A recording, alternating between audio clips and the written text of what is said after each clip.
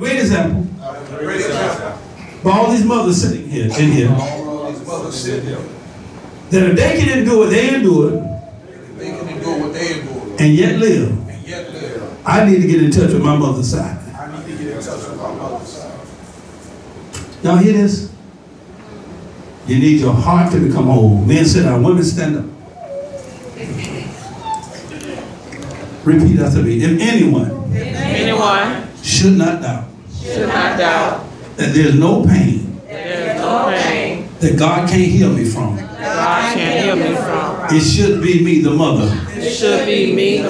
Because I've felt no pain like carrying and releasing the gift called a child.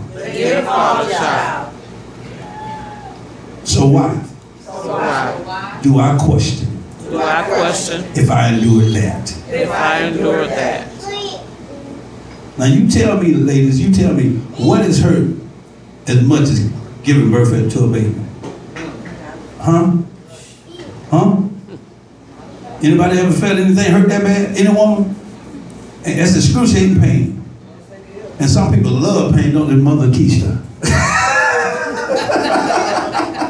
I'm just having fun right now, but y'all understand what I'm saying? She got faith in God. Because she know even this too shall what? Hello, and then when it passed, look at the beauty that comes on the other. Amen. Wow. If I just don't faint. Say now, God has given me a side that I was blessed to inherit, and I shall desire to put on display even the more, and that is my mother's side. Be compassionate, ladies. Be compassionate. Be loving. And don't worry about being strong.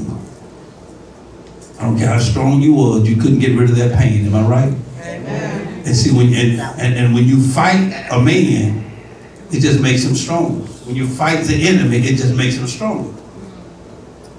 But when you don't fight it, he looks like a weakling taking advantage of something that's not fighting back. Amen. Right, Dee? Grandma say, I ain't there yet.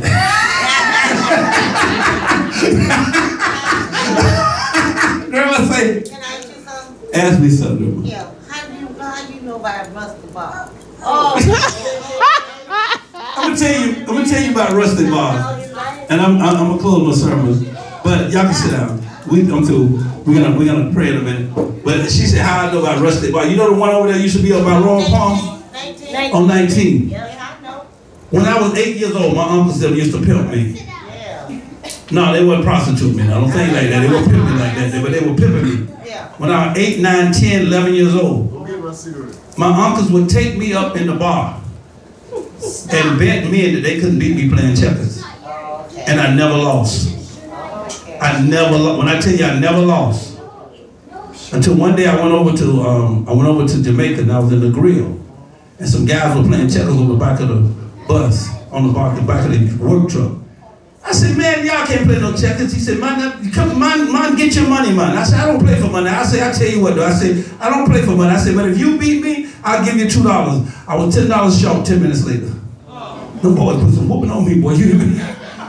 But when I was 8 years old, my uncle used to take me to where that wash house is right now. That used to be Rusty Bar. Oh, okay. And I used to sit up there on a stool and beat all them grown men playing checkers. I mean, never lost. As Uncle Mickey, never. They used to mock me, they laughing. They be calling people all over time. But anyway, mother's side, was that good? Everybody got that? Yeah. Everybody blessed by that? Was that a great Mother's Day sermon? Was that an awesome Mother's Day sermon? I gotta get in touch with my mother's side. Amen. Praise the Lord. If you know you are strong, but you need help with your mother's side, come to the altar right now. If you know you need a little help, woman or man, and you know you need help with your mother's side, the altar is now yours. Praise the Lord. The altar